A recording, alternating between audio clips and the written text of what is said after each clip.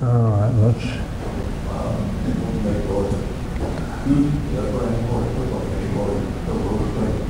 Oh, he's going to do it. Yeah.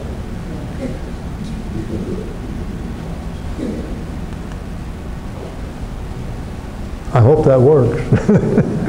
Worked? Okay. Everyone hear me okay? Good.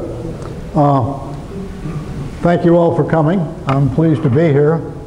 It's, you know, it's very different because for too many years working with programs in the black world and stealth, you not only couldn't talk about them, you couldn't even admit they existed, and even my wife didn't know where I was, and you know, it was very different.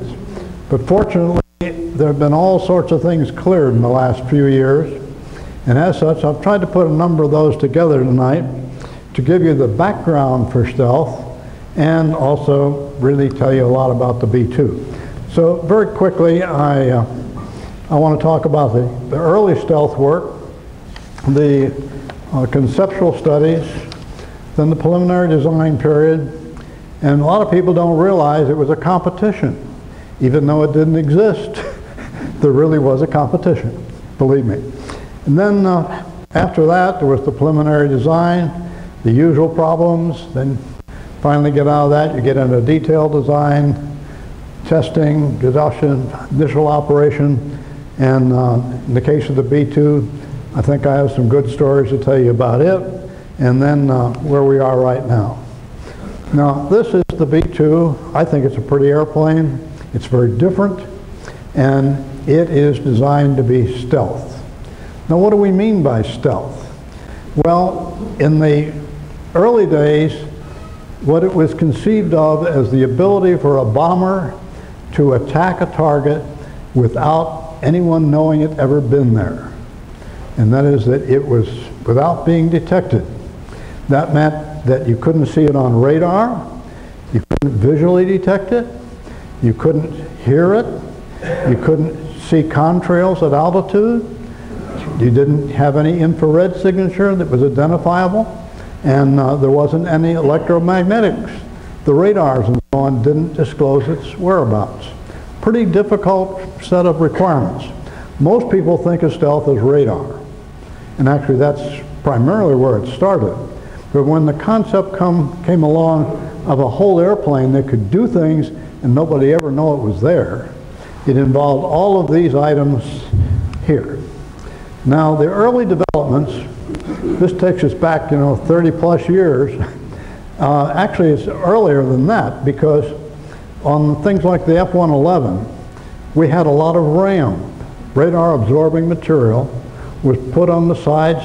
It was put up on a pole and tested with radar, and where we had big spikes that returned the radar, we put RAM on to knock off those spikes. So the 111 was not nearly as vulnerable to ground action as it would be without treatment. So there was all that, and you're all familiar, I'm sure, with the SR-71, which was a 1960s type airplane, and it had those big chines, and those chines were filled with what we called hair. And they were partially radar absorbing, so that even at high altitude, 70 plus thousand feet, why it did not reflect totally back to the ground stations. So there was that early developments in RAM and materials, and as they progressed, the idea started generating that maybe we could come up with an airplane that would be able to attack without actually anybody seeing it until it was gone. It had done its job and it was out of there.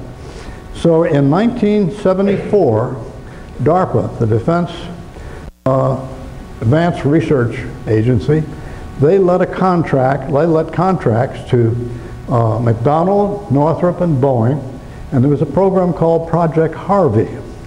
A lot of you may remember the stage play that had Harvey in it. Harvey was a rabbit, but he was an invisible rabbit. And he participated in all sorts of things, but it was an ideal name for this program that was trying to come up with an airplane that wasn't visible. So that was called Project Harvey. It showed a lot of promise. And the next step, why they came up with what they called the Experimental Survival Test Bed, the XST. And for this program, they let a contract to Lockheed to build 2 airplanes, and Northrop, they gave them a contract but not to build an airplane. So Lockheed got a contract to build 2 prototypes and fly those. These are all classified and didn't exist, remember? And the Lockheed program was called Have Blue. And it was from June of 1975 through 1979. And it was successful enough that they went ahead with the F-117 out of it in November of '78. Now about that time, there was another program which was looking at stealth in a different way. And this was the Battlefield Surveillance Program, which was designed to have something that was invisible but hover over a battlefield and tell the Army where to shoot and where to watch out for. And Northrop had a contract there, but a whole different concept of stealth. Whereas, as you'll see, the Have Blue was a faceted type airplane, so the radar waves would bounce off harmlessly into space and not be returned to the transmitting antenna so it could be detected. The Tacit Blue, which is the Northrop program, was a very, very different type beast. Now this is the Lockheed Have Blue. And you know, it looks a lot like a 117 until you look, whoops, those tails are turned in, they're not turned out. This one they were trying to cover up the exhaust on this. It has somewhat different, the inlets were a lot like the 117. They had screens in them to keep the radar out, but it was very much similar to the 117. So the 117 was a direct outgrowth. I mean, it was a reasonably successful program. That's the key part to it. Now the thing that we have to, and look at this Have Blue, what really happened was the first one of these, now they took them up to Groom Lake, and that's where they flew them, and this first flew in December of 1977. And it lasted about 6 months, and then it had a hard landing, and it kind of fell apart, and it wasn't flyable, and they didn't know what to do, so they got a bulldozer in the desert, they dug a big hole, and they buried it, and nobody knows where it is today.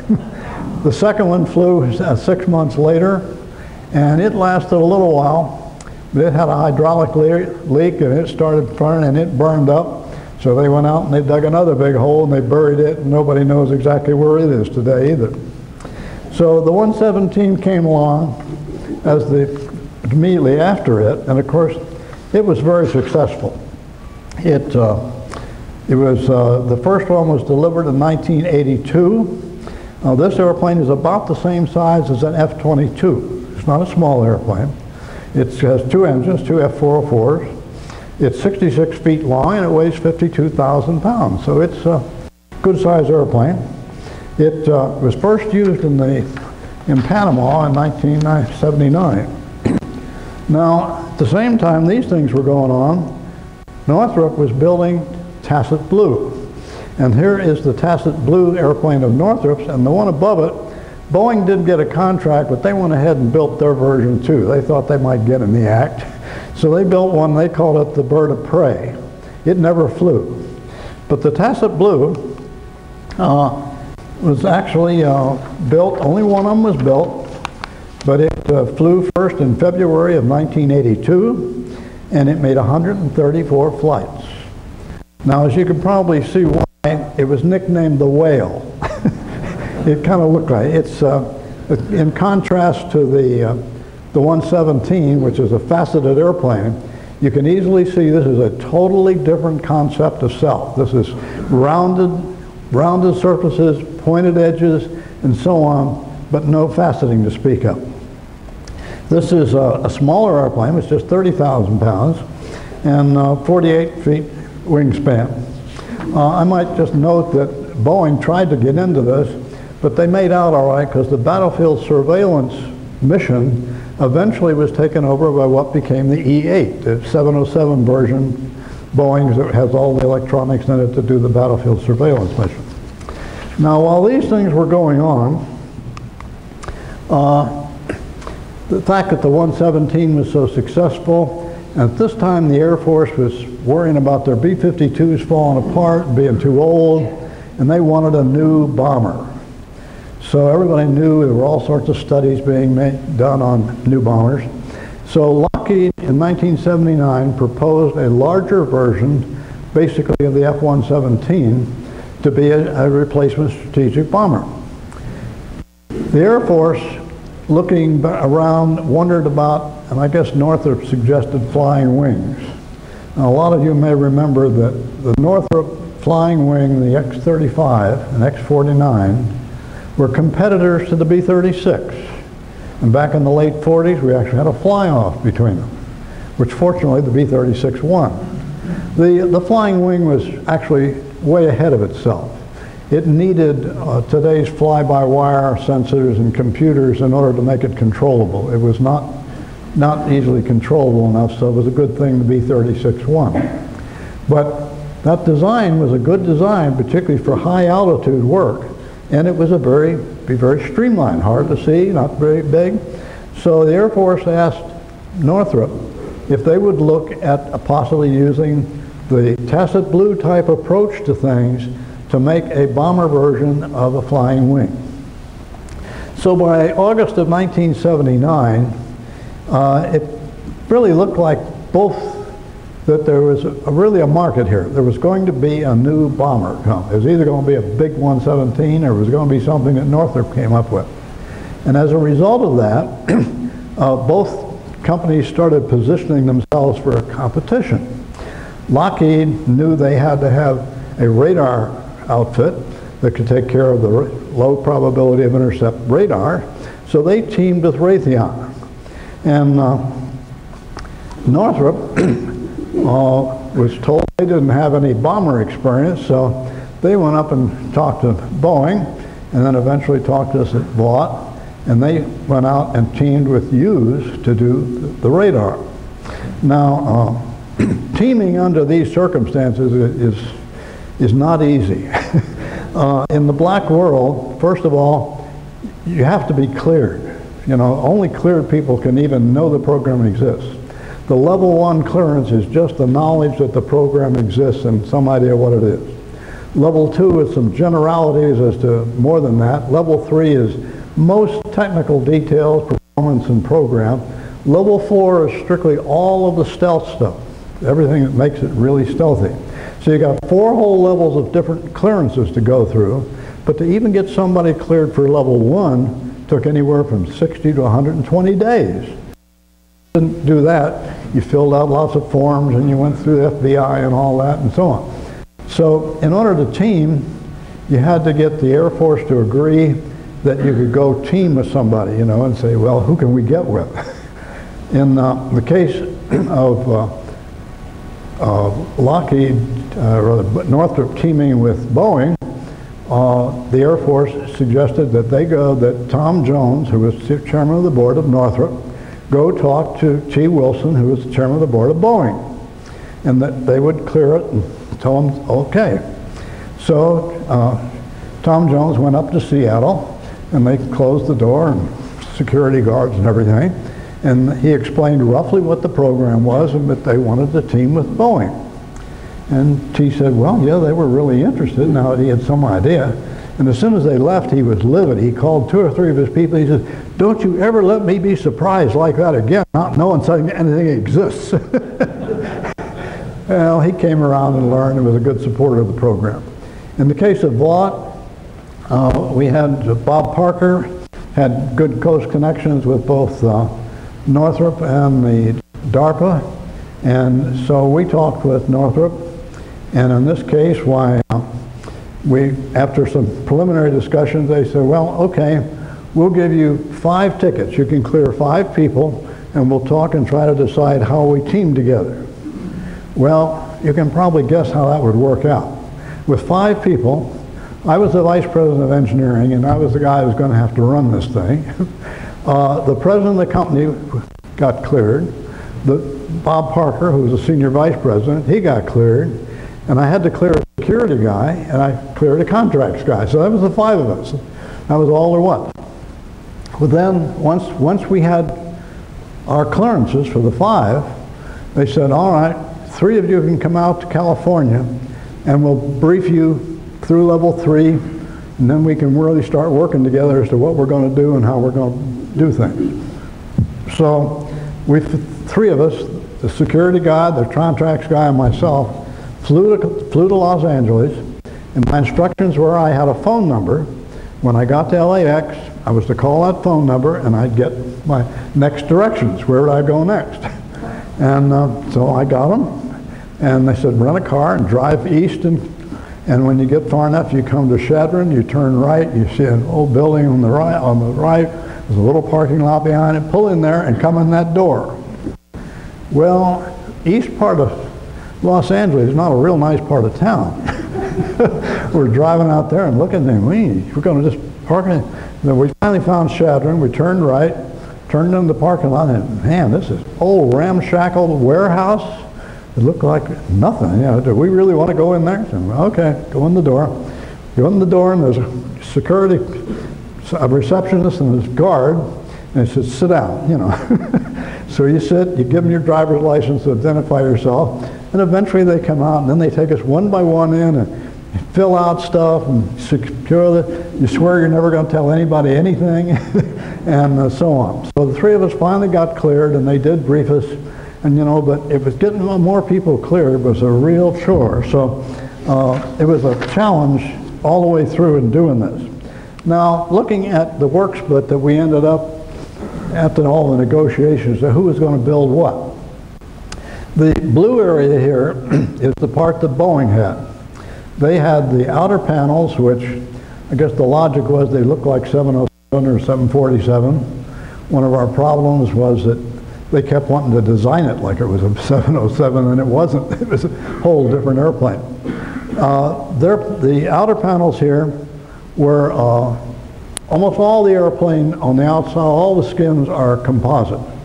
The requirements, the smoothness requirements for the radar and so on were absolutely so stringent that everybody went to composites. So everything you see on the outside, and most of the understructure was titanium. Well, Boeing had this large outer panel. They built a special building and protrusion type composite lane to make these panels, and then they built a brand new secure 60-foot autoclave to cure it in, the largest one in the country at that point. So they had all those investments to make that. Boeing also had the aft center fuselage, everything aft of the crew compartment bulkhead. So it was composite, but almost all that area is just the weapon base. This airplane has big weapon base. The Vought case is the orange stuff shown here, which is the intermediate wing, which included the in the inboard side of our intermediate wing is where the engines are. Two engines on each side. This is a 4-engine airplane. And on the outboard of the engines is the landing gear wells. So they're all big, and this panel on the top is probably the biggest panels. And I've got a sample in my briefcase over there of how thick it is. It's about that thick, over 200 plies, all laid up progressively along the way, and had to be to this very exacting specifications as to the smoothness. We had a 2-year program that we undertook to build these panels, take them apart, inspect them, find out what was wrong with them, and then go back and try to fix that and rebuild it. We finally learned how to build them right, which was a good thing, but it's a very difficult process to get into and was a long time going. The aft part of the intermediate wing, this little tail end piece here, is the piece that's under the exhaust from the engines. Because of infrared and the fact that we're planning to fly at high altitude, you didn't want any exposure to that hot engine air from the beneath, so the engines had their exhaust moving over this back end, which made it pretty hot. It ended up being a welded together, full one-piece titanium piece back there. Northrop had the crew compartment area, and which was relatively conventional. But the big thing, Northrop had all the edges, all the real stealth stuff, which were so critical of the design. So all the way around the airplane, they had that as well as the integration. The engines, GE won the competition for the engines from the Air Force. And as I already mentioned, Hughes was the contractor we had for their radar. Now, they actually issued an RFP, said we want proposals, and here's what we want by late 1980. And we were just working, just about had the proposals done when the Air Force came in and said, oh, we want to change the proposal. You know, we don't just want a high altitude airplane, we want it to be high altitude and to be able to go in at 200 feet. Well, those are two very different environments. And it created a lot of havoc. We made some changes in the design. The other thing they wanted provisions for a third crew member. And so Bulka got moved back, and we made space for a third crew member. So the proposals were modified. They were finally put in around June. And in October, they announced that Northrop and the team, we had won. And you know, there was a lot of joy. At this time, you know, the difficulties of doing this with Stealth World, by the time we made the proposal at Vought, we had 12 people cleared. We did the whole thing. I mean, this is why these programs weren't real expensive. You didn't have enough people to spend a lot of money. But we had a secretary cleared among our 12, and Northrop was short. They only had 1 or 2 secretaries for the whole proposal, so we had to send our secretary out at West Coast for a month or so to help write the proposal, help type the proposal, because we were so short on them. The other interesting part was when we won, everybody was elated, needless to say, and we said, well, we got to have a party. Well, where do you have a party when you're winning a contract that doesn't exist for an airplane? It doesn't exist. Well, we had it at our house. That's where we had it. We had trouble explaining it to the neighbors as to who they were.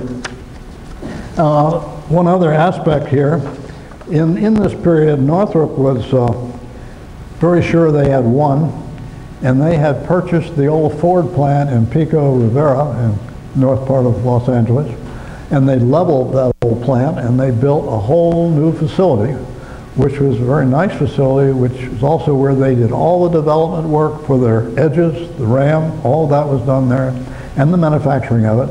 They also built the crew compartment there, and we all met there regularly to integrate things. The actual contract, of course, came 2 months after getting the proposal, and being declared a winner. And then you started the real nitty-gritties of the development. Typical was we had a lot of wind tunnel testing to do. Like everything else, you had to get the people at NASA cleared, you had to get the facility cleared, you had to get everything cleared. It just went slowly, and as such, the program was probably a little slower than it might have been otherwise. Another element, you had to clear all the subcontractors. Now, one nice note here about in this period was the design was firming up, and we had some models in the classified area. But Jack Northrop, who was the father of Northrop Aircraft, was in the hospital and was terminally ill. So John Paterno, who was the program vice president for Northrop, he talked to the Air Force, and the Air Force agreed that they would bundle up the model and everything and put it in an Air Force van, and they took it all to the hospital, and they cleared it way in the hospital, and they cleared the room for Jack, and they went up and they showed Jack Northrop the model of the B-2 and said, your flying wing is going to really happen, you know. And, you know, Jack died about 3 weeks later. So it was a real nice thing to happen, and the program has real people. Now, as you might guess, as you get into the development, things aren't all the way you thought they were in preliminary design. It just doesn't quite work that way. And here's where we were. On the left is the original proposal design, and on the right is what we finally came up with. Now, the original design had on the leading edge, the ram was 30 inches deep, about that deep, and as such the front spar sat behind that.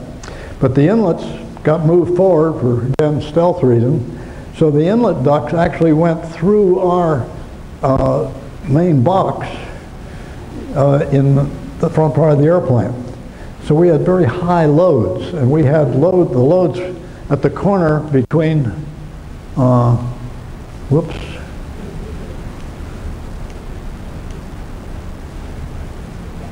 the corner here of the crew compartment and the intermediate wing. These loads we weren't even sure we could put enough metal in there to handle them.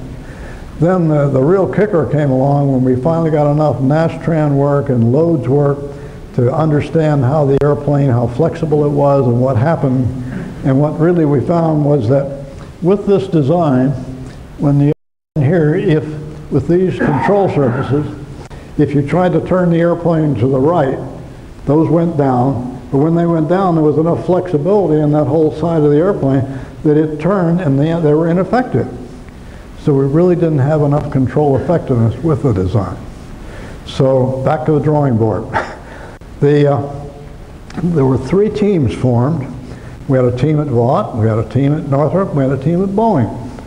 Each of us did our own pre-design work for about 4 or 5 weeks, coming up with all different designs, and then we all met together and we merged them. And it was a real good team effort, really. It was a delightful thing to work on.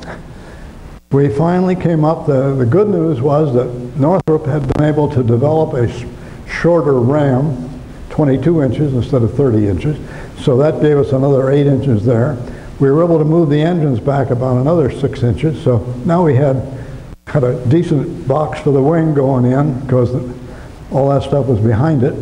And the really big difference was that we had to go to a sawtooth, which is this here, and put in more control surfaces there. With those, and also putting that in stiffened up the wing considerably so that we had good control and the airplane was very good flyable shape. So that was the design that we finally ended up with. And there was another PDR held in late '84.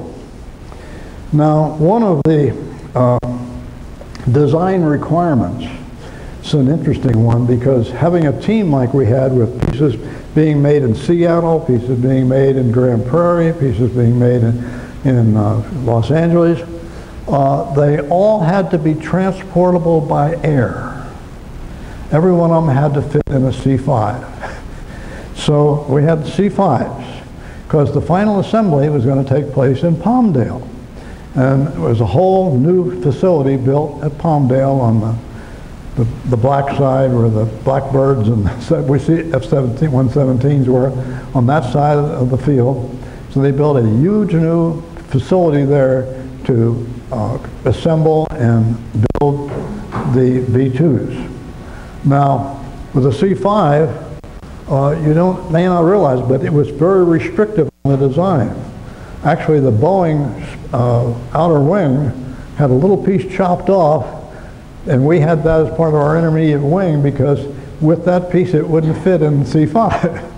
And for us, we were worried about whether the intermediate wing would go in the C-5. We built a template of the max cross-section out of plywood. We took it up to Aldous, Oklahoma Air Force Base and literally walked it through a C-5 to make sure that it would go through. And it did. It was outside the Cargo Master's normal envelope, but it still fitted. So we were home, we were there. So as we assembled the airplane and we got the pieces put together, we finally got our intermediate wing sections built over in Grand Prairie. C-5 flew in right after dusk to the Naval Air Station. We put the whole intermediate in the C-5, takes off, flies to Palmdale, lands, and it goes into the factory there. Same thing with Boeing up in Seattle, and that's how the plane, all the pieces got there. And in Palmdale, it all got put together. And in November of 1988, we had the rollout. This picture is after it rolled out. They had stands all around the periphery here, and they're very closely guarded and so on. And of course, when everyone got there, the doors were closed and the airplane was inside. So the band played and the speeches were made, and then they opened the doors and out came the B-2. So it was a great day. It was November 22nd. And one extra special part of it was that I mentioned John Paterno to you. He was a good friend and a very good program leader. He had terminal cancer at this point. They put him in an ambulance and drove him all the way to Palmdale and put him in a wheelchair. And he sat there and watched it roll out. And then he took him back and he died a few weeks later. So once more, the human side came out. First flight was the following July, and I went to Palmdale 3 times to see the first flight, and I never saw it. I was in Washington when it finally flew on the 17th of July. It took off from Palmdale and it flew to Edwards Air Force Base and it never came back to Palmdale. All the airplanes were built and assembled at Palmdale, but they made one flight out of there, and that was to Edwards until they started delivering them. All the flight testing was done out of Edwards, and they had a special area over on the classified side there with where they could operate out of. The structural testing was completed by mid-93. Subsystems, the same thing. There were 5 airplanes to be in the test program. You know, some airplane programs have, the F-111 had 30 airplanes for testing. This program only had 5, and all 5 were considered or always planned to be converted to production airplanes for the use of the Air Force. Airplane 2, which was the first of those, was flown in October 19th of 1990. And the first production airplane was actually delivered to the Air Force in December of 1991. Originally, they planned to build 132 airplanes, but there are things like budget cuts and changes in administration and all that.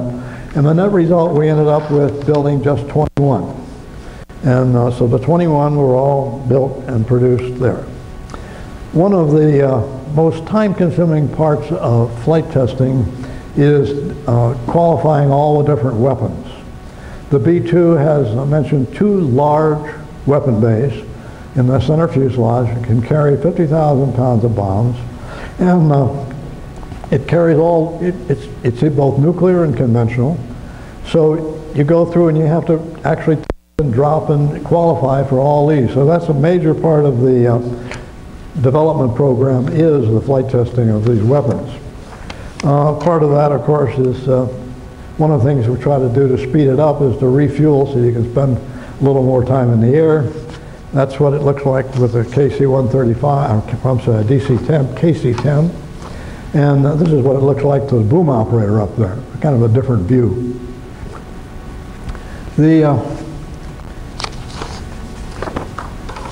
Now the production went ahead. This is a view of the inside of that plant at Palmdale. This is a large plant. It was about the size of 4 football fields. It's a huge facility. When we were originally building it, we worried about the stealth aspects. You know, we knew the Russians had satellites, and we used to say, well, surely they'll see this great big thing, you know, and they sort of find that there's no way of hiding it. It's just grit your teeth and bear it. But inside, it was all, no windows, anything. But this shows the B-2 in the process of being assembled. Now, the final airplane, just refresh you, we've got a wingspan of 172 feet.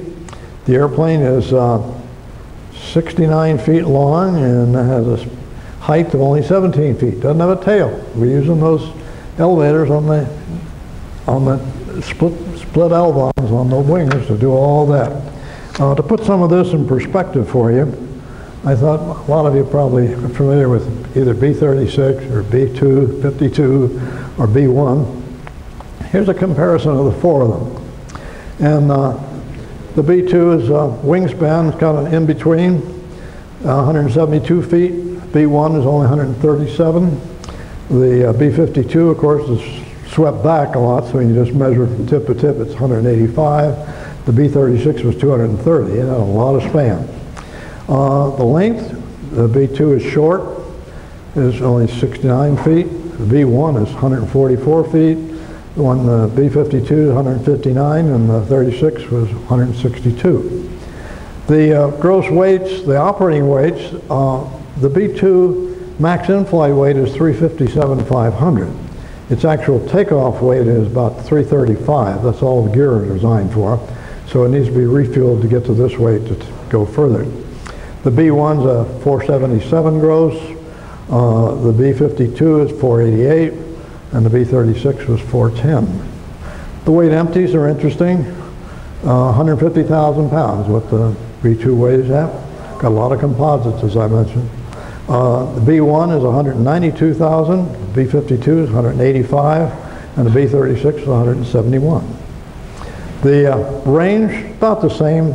B-52 used more of the low altitude airplane with that swept back. It doesn't have quite the advantage of the really high aspect ratio the other three have.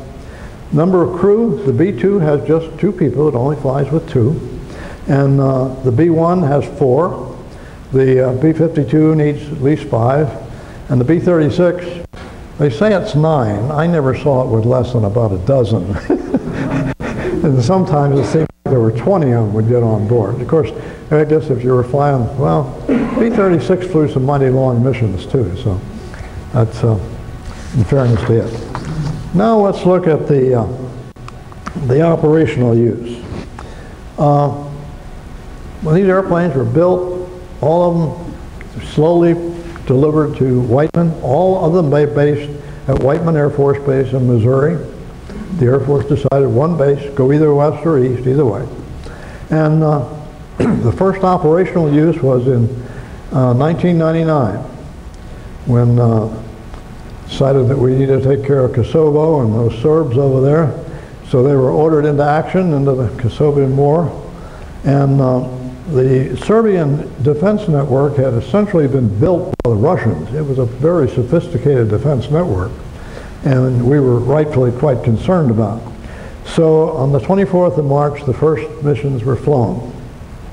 And they were dropping JDAMs, the Joint Directed Attack Mission, with GPS guidance. And the nice part about this, we felt that the B-2 made a really perfect weapon system because you're bombing from roughly 50,000 feet. You've got a target that's specified in coordinates. You've got a weapon that will hit in terms of coordinates. You drop them and it corrects itself and wimp. You really do a great job. So what they did during this war, they flew in 1 or 2 ship missions. They were arranged so that they would strike the targets at night in Kosovo. All missions were flown out of Whiteman, Missouri, all the way to Kosovo. About 30 hours of flying total, and 90% of the bombs they dropped were within 40 feet of the target area. So they had an absolutely great record.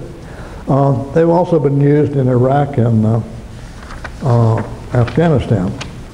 Now, the JDAM, typical, they dropped 650 JDAMs in Kosovo.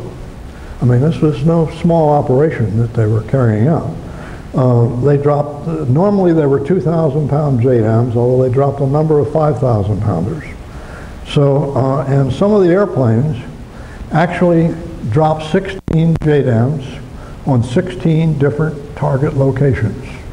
So, I mean, that's how they went. They would take off from Whiteman, refuel out over the mid-Atlantic, then when they got about an hour away from the target area, they would refuel again so they'd have plenty of fuel, and then they'd go in and they'd fly all around, dropping bombs as they go back out, get refueled again, and then get refueled a 4th time in the mid-Atlantic and return to Whiteman. Now, during that time, they found, it was pretty boring. It's a 30-hour mission and you're about an hour in the combat area. The rest of the other 29 hours are just you want to watch some TV or show or something.